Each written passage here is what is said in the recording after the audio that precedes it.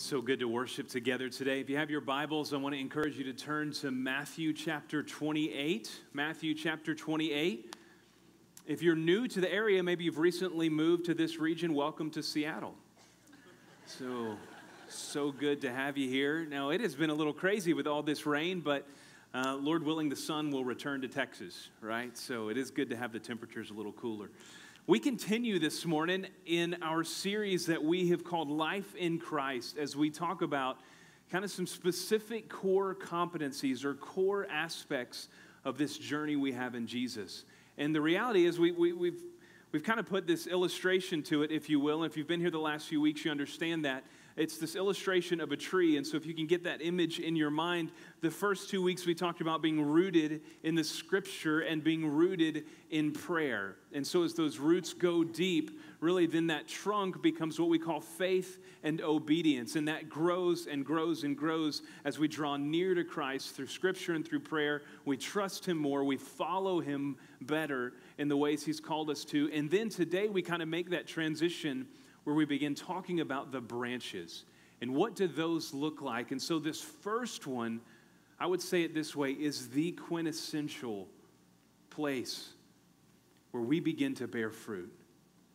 It is really our mission as a church, and we're calling that disciple maker, a disciple maker. I want to read you this quote from a guy named Bill Hull, who has given his life really to discipleship and to equipping and training around what that word means, especially battling it in the context of what kind of has become in the church. And here's what he says. Discipleship isn't a program or an event. It's a way of life. It's not for a limited time, but for our whole life. Discipleship isn't for beginners alone. It's for all believers, for every day of their life. Discipleship isn't just one of those things the church does. It is what the church does. And understanding the gravity of that, discipleship is critical. Making disciples is absolutely critical to this church going forward, as well as every church in the broader context of especially our culture going forward. Just to understand even a little bit of the statistics in our region, so we're in Collin County where the church is located. Our county over the past 4 years has grown at about a clip of 4% per year. So if you add that up, add a little bit because it grows 4% each year, that's 16+% over the past 4 years. Over that same period of time, if you take the churches and the association that we're in, a large number of churches have grown 1% in that same 4 years. Which means we're not even keeping up with growth. It's startling because here's the reality that's begun to set in the Dallas area and North Dallas area is that for years and years we've been a little bit insulated from what's happening across the rest of the country because we have a significant number of believers who live here. You've heard it called the Bible Belt. I think that's appropriate to say. And so what happens is we grow when others move in who are believers and they come and join our church, and that's fantastic. We want to continue for that to happen. But there's a reality to us moving forward as a church as the culture becomes more and more secular that we have an opportunity to go and make disciples. So on one hand, it's a little bit scary to think about the future of the church when you look at just the numbers, but on the other hand, it is the greatest opportunity that we have because no longer is there this existence of what I would say is called cultural Christianity, where I think I'm a Christian because I kind of grew up that way or my parents grew up that way or I went to church as a kid, and now the culture is saying, you know what, I don't even want to have anything to do with that, which is a beautiful opportunity. Because then now we get to shine the light of the true Jesus in their lives and get to make disciples and watch what God does through us in a powerful way, transforming our neighborhoods and our communities. It is essential, this thing called being a disciple maker. So with that in mind, would you, if you're physically able, stand with me in honor of reading God's word. Matthew chapter 28, we're going to read 16 through 20. It says, now the 11 disciples went to Galilee, to the mountain to which Jesus had directed them. And when they saw him, they worshiped him, but some doubted. And Jesus came and said to them, "All authority in heaven and on earth has been given to me. Go, therefore, and make disciples of all nations, baptizing them in the name of the Father and of the Son and of the Holy Spirit, teaching them to observe all that I've commanded you. And behold, I am with you always to the end of the age." Father, we thank you for these words. We thank you for the truth that is in them and how you, through your Spirit, want to transform our lives. And so we ask you to do that. And it's in Jesus' name we pray. Amen. You can have a seat.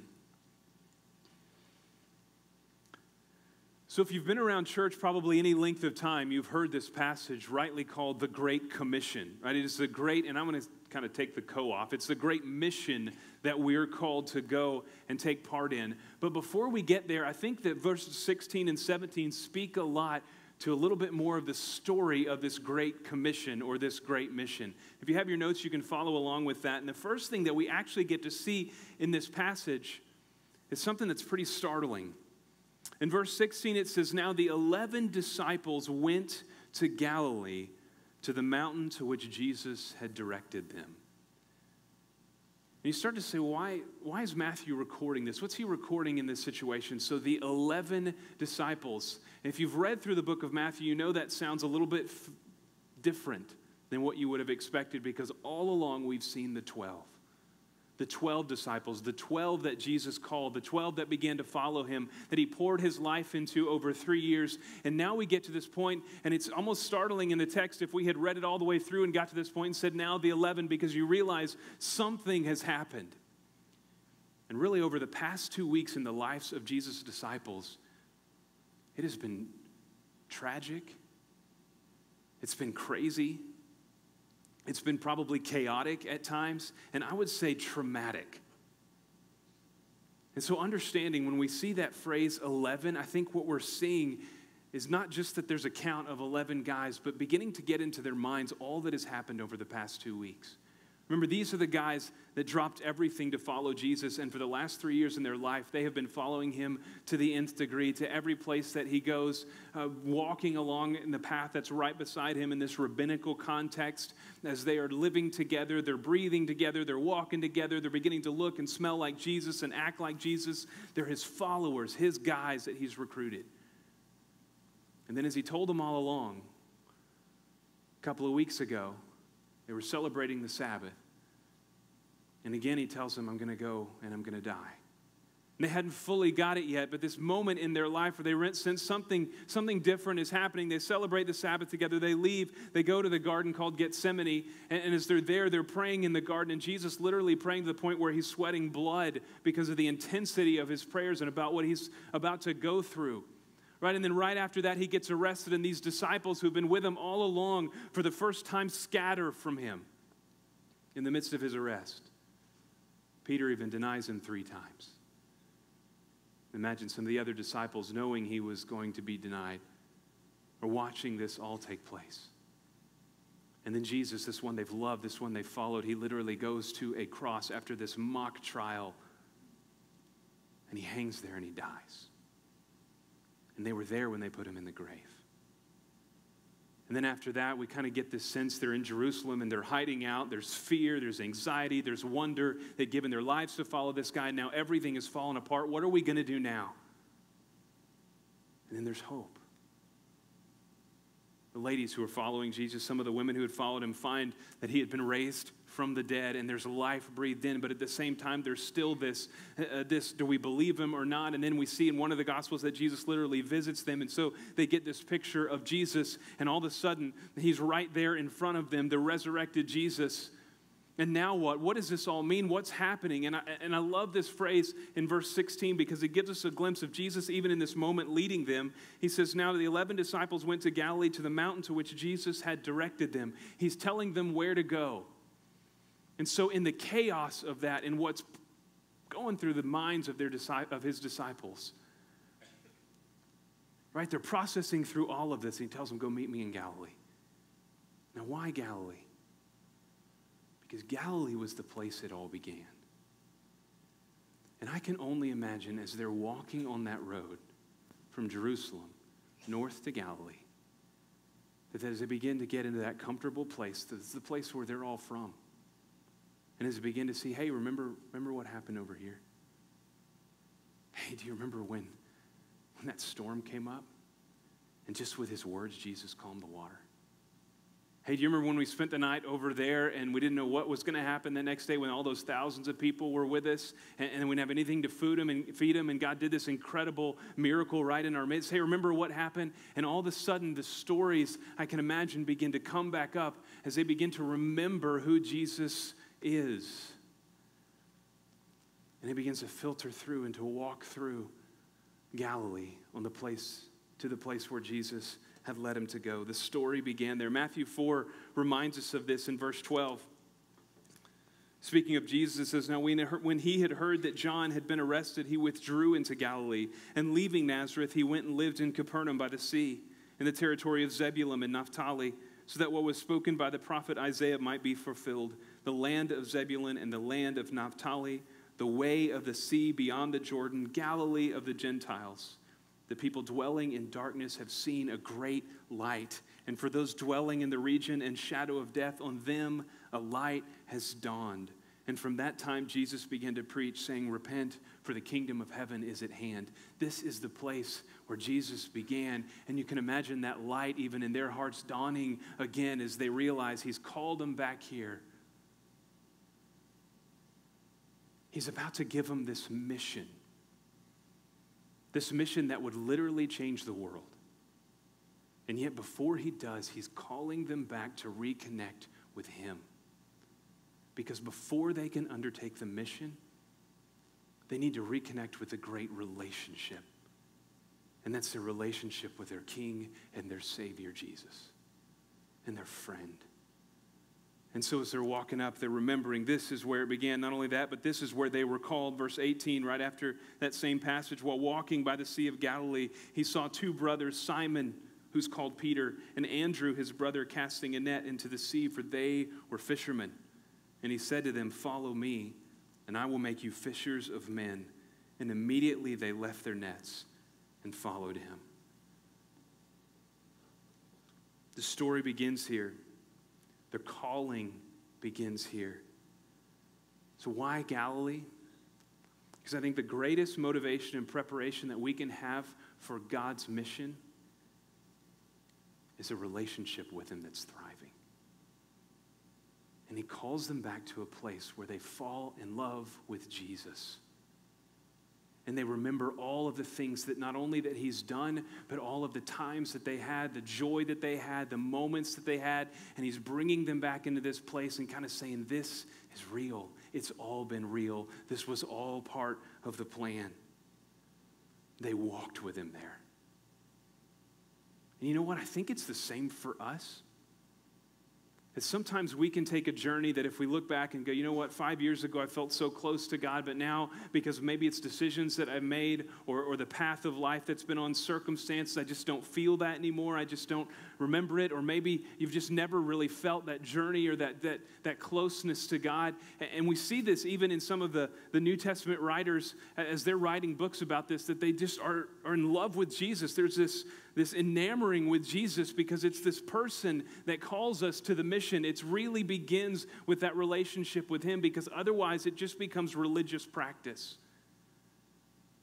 I love it when Paul writes in Colossians 1, almost just in the midst of his opening letter to the church at Colossae, he just overflows with Jesus. And here's what he says. He is the image of the invisible God, the firstborn of all creation. For by him all things were created in heaven and on earth, visible and invisible, whether thrones or dominions or rulers or authorities. All things were created through him and for him. And he is before all things, and in him all things hold together. And he is the head of the body, the church. He is the beginning, the firstborn from the dead, that in everything he might be preeminent. For in him all the fullness of God was pleased to dwell, and through him to reconcile to himself all things, whether on on earth or in heaven, making peace by the blood of his cross. As Christ followers, step one before the mission even begins is we fall in love with our Savior. The God who created us, who spoke us into existence. And I understand as I look around the room and see a lot of men, That's a little bit weird sometimes to say.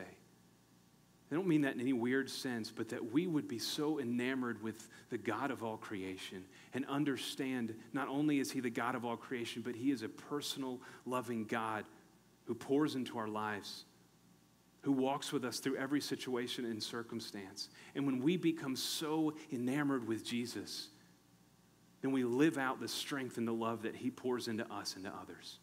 And we have the courage that we never thought we had, that we find abundance in life that we never thought possible because we are designed to connect with God in that way. And so that's the first step.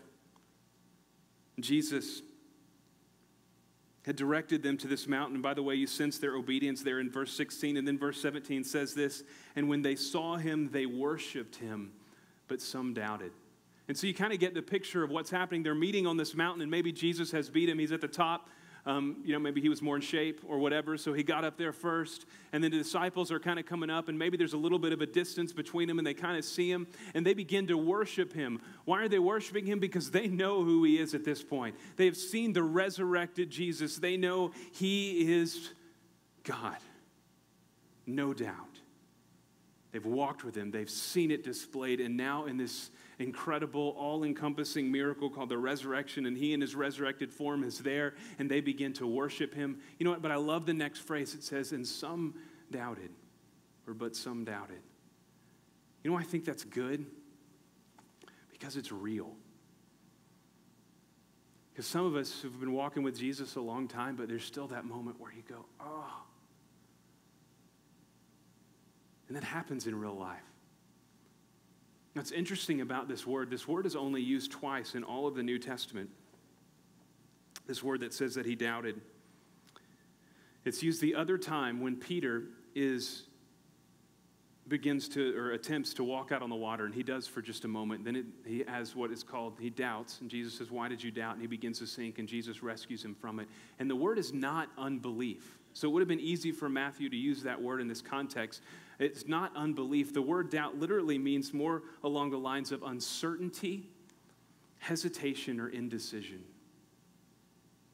Uncertainty, hesitation, or indecision. And Jesus in this moment, as he's calling them, and they're processing through all of this, and now Jesus shows up just like he said he would. They come and they're worshiping him, but you can imagine what's flowing in their minds. Now what? What's going to happen? How do we move forward from here? What's this going to look like? And I love what the verse says next. And Jesus came. If we pause there and think about that for just a minute, that God in the flesh didn't stop just to be worshiped, but he wants a relationship. And he came to his disciples. And I think in the context of the situation they're in, is that it's almost you get this intimate moment with these 11 disciples, and Jesus walks right up to them. And here's what he says, first words, all authority in heaven and on earth have been given to me. Hey guys, I got this. All authority in heaven and on earth has been given to me. In the midst of their doubting, in their indecision, in their uncertainty, in the moment of what's next, of how's this all going to work out, of what's life going to look like now. We've given everything for you, Jesus. We don't understand all these things. And he kind of calls them all in and he goes, I got this. I am who I said that I am all along. And all authority in heaven and on earth has been given to me. You can trust me. And he pulls them back into the greatest relationship they could ever have before he sends them onto the greatest mission that they could ever go on. Because it's in coming back to him and recognizing who he is and that all strength and power and authority and all that is rested in him. And now because of him, we can go out and fulfill that. When that's right, God does amazing and incredible things through his church, things that we've never even seen before in history, things that are amazing in our communities, in our families, in our homes. He restores marriages. He restores lives. He brings people who we think are the furthest from him to salvation because we're resting in him, and all authority in heaven and on earth is his. And we're his kids. Can you imagine the strength that would have flowed into those men, those young men, who would then give their lives for the sake of the gospel? He goes on next, verse 19, and begins to give them the great mission. Go, therefore, and make disciples of all nations, baptizing them in the name of the Father, and of the Son, and of the Holy Spirit. Go and make disciples. So for us to get that word, I think it's fair for us to give it kind of a definition to that, because so often in the church, and it's not by purpose or on purpose, it's kind of by accident that over years we've kind of relegated that word discipleship to classes, right? If you remember Sunday evening discipleship classes, or you remember maybe even in student ministry, we still have a phrase we call Disciple Now Weekend, and understanding those things are part of the story, but a disciple has nothing to do with an event or a program. A disciple defined as simply this: one who follows Jesus and teaches others to do the same. A disciple is one who follows Jesus and teaches others to do the same. And what I hope we can do is take the scary out of that word. Because if all of us, every single one of us, if you're a Christ follower, is designed to make disciples, then it's not something that we can just blow off. And it's not a word that we need to be afraid of. As you follow Jesus, you're a little bit ahead of probably someone else. And you can begin pulling them into the story and making a disciple of them who goes and does the same. So one who follows Jesus and teaches others to do the same. Jesus said, go make disciples of all nations, baptizing them in the name of the Father and the Son and the Holy Spirit. And interestingly, he starts there, that this go to make disciples starts with baptizing them in the name of the Father, the Son, and the Holy Spirit. And it's this clear proclamation of the gospel. And again, recapturing that word disciple or disciple maker in the context of, I think, biblical context, that evangelism actually is not a separate thing from discipleship. It is the exact same thing. It's just the beginning step.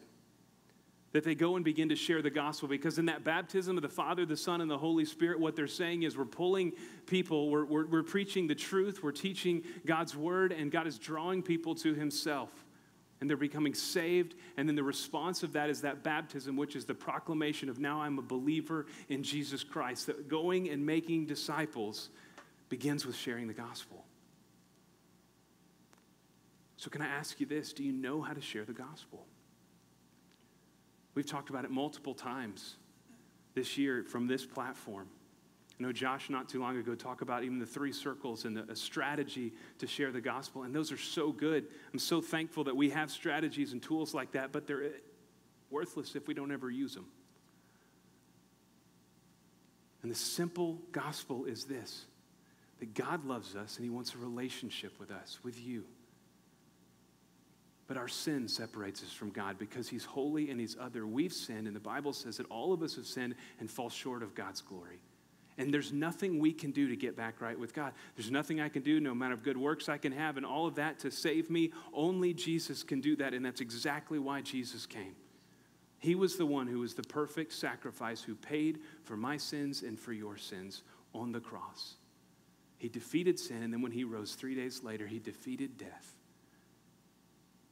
giving everyone the opportunity to have life, and life that begins now in abundance, that lasts forever. So how does someone make that decision? You simply admit that you're a sinner and that you need a Savior. Believe that Jesus is the only way, the one who died for you, and then confess him as your Lord. The Bible says you will be saved. If you were leading someone to Christ, you would then pray a prayer.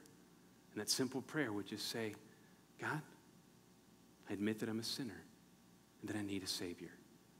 I admit that Jesus is the only way for me to have salvation from my sins, freedom from my sin, and to walk in a new life. And so I confess Jesus as my Lord and Savior. Would you come in and change me and make me new? In Jesus' name, amen. And that's it. There's no magic to it. It's beginning to share the gospel, the truth, the life-changing message that frees people from sin and then begins them on this path. And that's what's great is the path doesn't stop there, baptizing them in the name of the Father, the Son, and the Holy Spirit, teaching them then to observe everything that I've commanded. So that next step then is we begin teaching them. And for some, that teaching, that word has this connotation of school, right? That you're in rows and there's a teacher up in the front. And there can be an element of that, absolutely. But teaching is much broader than that in the sense that teaching them to observe everything that they've commanded at times is going to be teaching the masses. At times it's going to be thousands that Jesus taught, if you remember that in the story, where they would gather around him and he would have these amazing sermons that he would teach. At times in our context it looks like this, right, where there's a large setting of teaching that happens. And other times Jesus would pull aside, it was 72 in Luke chapter 10, and sends them on a mission. He spends time with those 72, investing in them. A lot of times what we see in the scripture is 12. Right, he spends time with his 12 disciples, now 11 in the story where we are today. And then other times we see where he invested in a 3. And all of that is discipleship, pouring into them, teaching them. But at some point it has to get to those smaller groups. And that we hold one another accountable, that we walk with one another, that we pull things out when we see things in our own lives that we aren't walking in the way that God's called us to walk. That we would make disciples, teaching them to observe everything that he's commanded.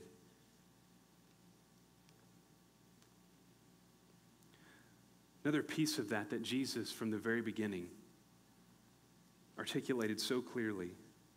Going back in Matthew chapter 4, verse 19, it says this, and he said to them, when he approached those guys who were fishing, and he said to them, follow me, and I will make you fishers of men. Jesus began with the end in mind. Because how do we know we've made a disciple? When the person we've discipled begins discipling others. Because it's disciples who make disciples. Jesus didn't just say, come and follow me and be transformed. He said, come follow me, and I will make you fishers of men. That you will go and make disciples. 2 Timothy 2:2, we see it this way. As Paul's writing to Timothy, he looks at him and he says, entrust these things to faithful men who will be able to teach others also. So in that picture, you have Paul, who's discipled Timothy, and now Timothy is entrusting these things to faithful men, and those faithful men are entrusting them to others who will follow. So 4 generations of disciples who make disciples who make disciples. So what does that look like for us? So this hit me this week on Tuesday. I was at a kind of a gathering. It was called a discipleship roundtable of churches in our state. And there's about 15 churches that were represented there. And there was a guy who was speaking, these are all pastors in the room. And a pastor who was probably his late 50s was speaking and just kind of sharing with the group. And their church is doing some amazing things around discipleship and kind of in these small groups. And he said, for years, I had been in ministry for years and realized I didn't know how to disciple anybody, because no one had ever discipled me. And he said, and I grew up, and my dad was a pastor. So he grew up in a pastor's home, and he was not slamming his dad by any means. He praised his dad in the way his dad led his family, but he was never discipled. And so even as a pastor, not knowing how to truly disciple somebody. And so for me, what I wrote down in that moment is, may it never be that my kids would say that. Because that's on me. That when they leave my home at 18 years old, that they know how to make a disciple. It changes things, doesn't it? Because it's not just capturing those God moments, which we need to do, the times God shows up in their life and trying to help them to develop a biblical worldview. It's not just teaching those faith talks week after week, which we need to be doing, that we're establishing spiritual authority in our home, that we're going through the scriptures as a family. It's not just pouring in, it's pouring in so that they can pour out. And all of us have been there. When you go to some kind of a meeting or a conference or something and someone looks at you and says, I just want you to take notes and learn these things, that's great. But when someone looks at you and says, by the way, at the end of this, you're going to be teaching it, we take notes a lot more, don't we? Because we understand that's the end game, that our disciples would make disciples who would make disciples, that generationally from now, you would see fruit that has borne fruit that has borne fruit because we've been faithful to be obedient to God, to go and make disciples, teaching them to observe everything that he's commanded. The last piece of this, in this passage, or this verse, it says, we skipped over it intentionally, now coming back to it, go therefore and make disciples of all nations. What's great about that is that I hope some of our disciples don't look anything like us. They don't have the same backgrounds that we have. They don't come from the same family of origin. Maybe they're socioeconomically different than we are. But we have a calling as the church, as those who are Christ followers, to see people as his children who need his grace and his love no matter where they are in the moment. And by the way, when we start doing that in discipleship, it gets messy. And I think we are this as a church, but may we be a church that anybody who walks in these doors on Sunday morning or into our lives, before they would sense any sort of judgment, they would sense the absolute love of Christ pouring over them. Because sometimes we get into a place where we think people should be cleaned up before they start following Jesus. And it's Jesus who cleans them up. It's not that we have to cross some line before we can walk into the church. It's that, no, as we, as the church, because this is just a building, surround people who are far from God. And we love them to Jesus and watch Jesus transform their minds and their hearts to all nations. Verse 20, teaching them to observe everything that I've commanded you. And then he goes on to this last sentence of this last verse in the book of Matthew. And so it goes from this great relationship to the great mission that we have. And then here's the great promise that he gives us. And behold, I am with you always, even to the end of the age. What does that mean? It means that when we go in his presence. That the Holy Spirit comes and indwells the believer when we confess Jesus as Christ, and that it never leaves us. As a matter of fact, the scripture says he becomes the security and seal for our eternal life and eternal salvation. So now, literally, we become the temple of the Holy Spirit. God is living inside us, and he convicts and he challenges and he encourages and he instructs all along the way, that we're followers of his and we have his presence no matter what we go through. Not only that, but scripture says that we have his words and his peace. It says this, but the Helper, the Holy Spirit, whom the Father will send in my name, he will teach you all things and bring to your remembrance all that I have said to you. Peace I leave with you. My peace I give to you. Not as the world gives do I give to you. Let not your hearts be troubled, neither let them be afraid. When we walk and we begin to make disciples in obedience, not only do we have his presence that goes with us, but we also get words and peace that comes from him. And how incredible would it have been for those disciples who are gathered around, and Jesus is saying this to these 11. He's talking with them, and he's saying, hey, you're going to go to some hard places. And I'm going to give you all the words that you need. And in the moment when you should be fearful, you're going to have incredible peace that overcomes you because of my Holy Spirit that is present in you. Not only that, but we sense that we are never separated from his love. Romans 8:37 says this, no, in all these things we are more than conquerors through him who loved us, for I am sure that neither death, nor life, nor angels, nor rulers, nor things present, nor things to come, nor powers, nor height, nor depth, nor anything else in all creation will be able to separate us from the love of God in Christ Jesus our Lord. No matter what happens when we are on mission going for him in our everyday life, his love never leaves us. And then finally, we're assured of eternal life. My sheep hear my voice, and I know them, and they follow me, and I give them eternal life, and they will never perish, and no one will snatch them out of my hand. My Father who has given them to me is greater than all, and no one is able to snatch them out of the Father's hand. I and the Father are one. I am with you always, even to the end of the age. So very practically, how do we make disciples at Parkway Hills? So right now we have two pieces of this. I would say 2 out of the 3. We gather and worship, right? There's the bigger room of gathering that we come together and God pricks our heart and challenges and encourages us as we hear his word preached, as we worship him in song, as we worship him with our giving. All of those things are a part of it. And then we have what we call life groups, right? So we engage in life groups. It means we jump in wholeheartedly to biblical community, and we walk with one another in love and in grace, and we hold one another accountable, and we live life in such a way that it's meaningful in our Christian walk. Right, so we do that together. And then there's a third way, and that's really getting smaller, and what I would call more these smaller groups of investment, these intentional groups. I don't know if you put a word on it, life in Christ groups or whatever, and that's kind of a direction in the future that we're going to be heading. What's great about that is it's intentional, but it's also what I would call organic. And what I mean by that is not that it grows plants, but organic means that you have natural relationships, that you're pouring into people that you know, that people are pouring into you that know you, and that we connect naturally and begin to make disciples in our context, because it's a call on all of us that we would make disciples. So very practically then, what are the steps for you and I? So there's 3 places that we would go as we talk about our strategy.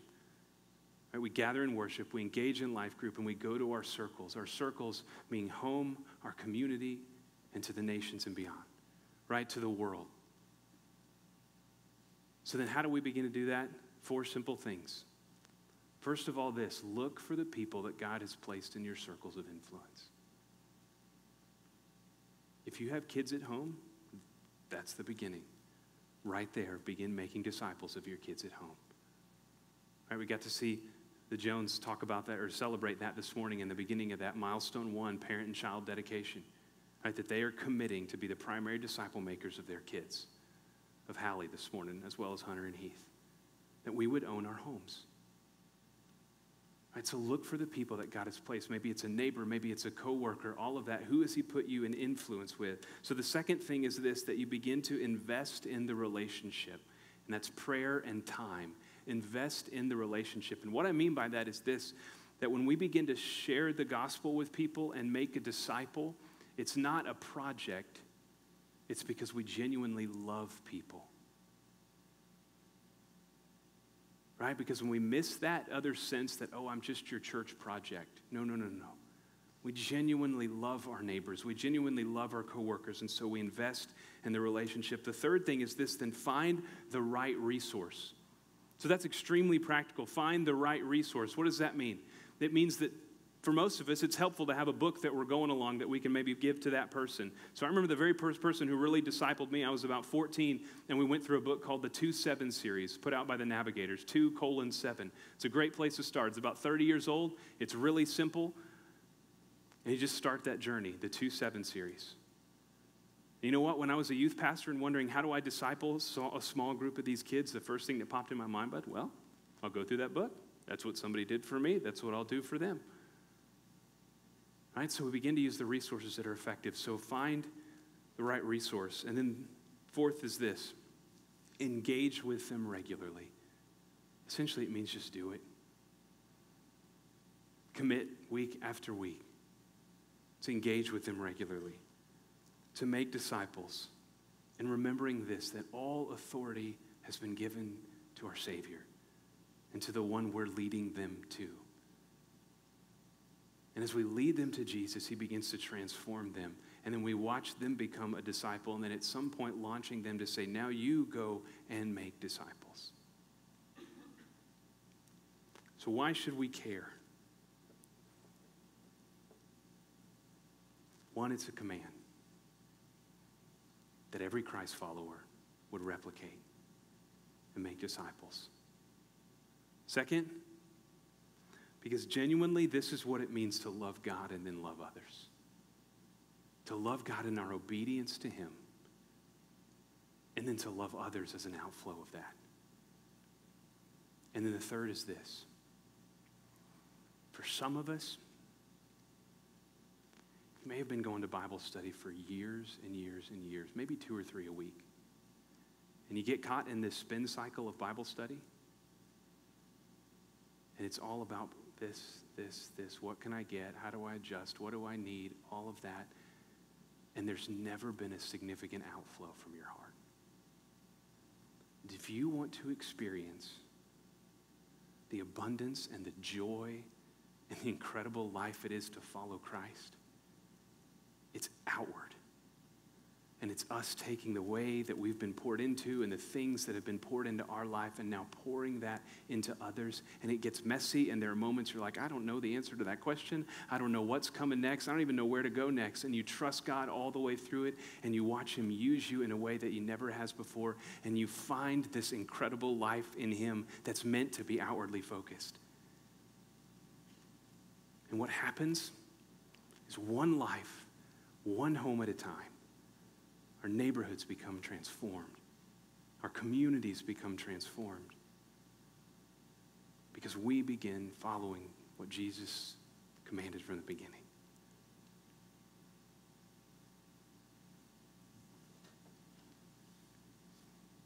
All authority in heaven and on earth has been given to me. Go, therefore, and make disciples of all nations, baptizing them in the name of the Father and the Son and the Holy Spirit, teaching them to observe everything that I've commanded you. And I'm with you always, even to the end of the age. Would you bow your heads with me?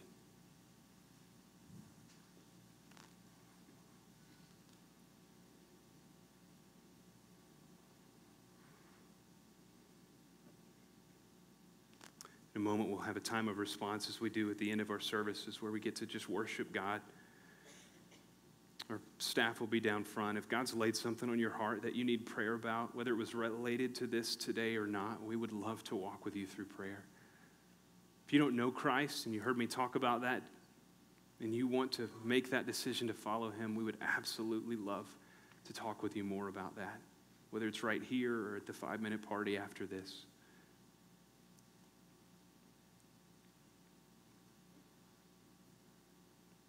Just respond however God may lead you when we sing in just a moment.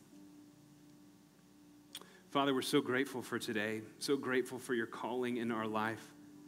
Grateful, Father, that we get to experience what is life in Christ day in and day out. And as those who have placed our faith and trust in you, God, I pray that you would give us eyes to see a world that needs the hope and the joy and the peace that comes in following you. And Father, would we be faithful to make disciples? Sharing the gospel